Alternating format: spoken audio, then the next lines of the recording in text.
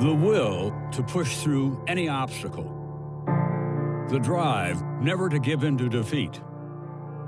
These are the virtues that define the Olympic spirit, epitomized in the incredible story of former Olympian and American hero, Louie Zamperini. As a kid, I was always in trouble. I was rotten.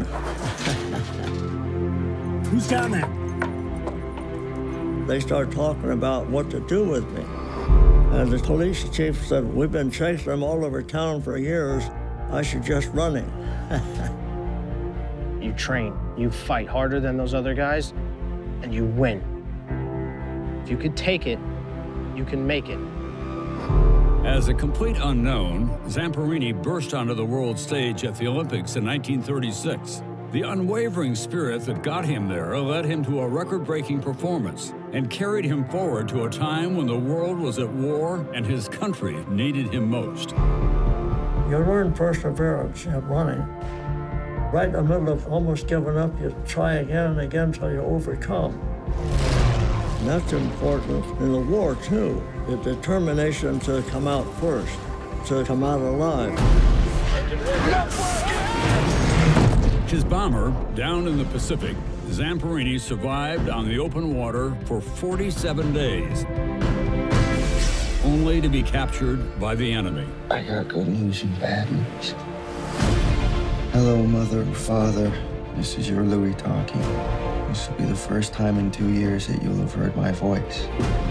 I am now interned in a Tokyo prisoner of war camp and being treated as well as can be expected under wartime conditions. Zamperini's miraculous journey of resilience is one of the most inspirational stories ever known.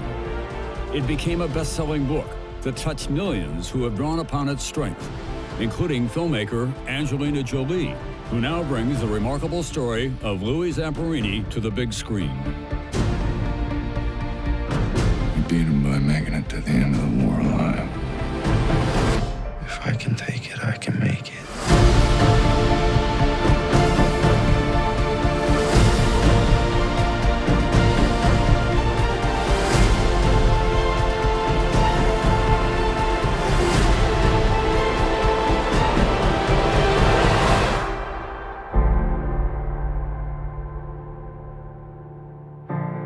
To persevere, I think, is important for everybody. Don't give up, don't give in. There's always an answer to everything.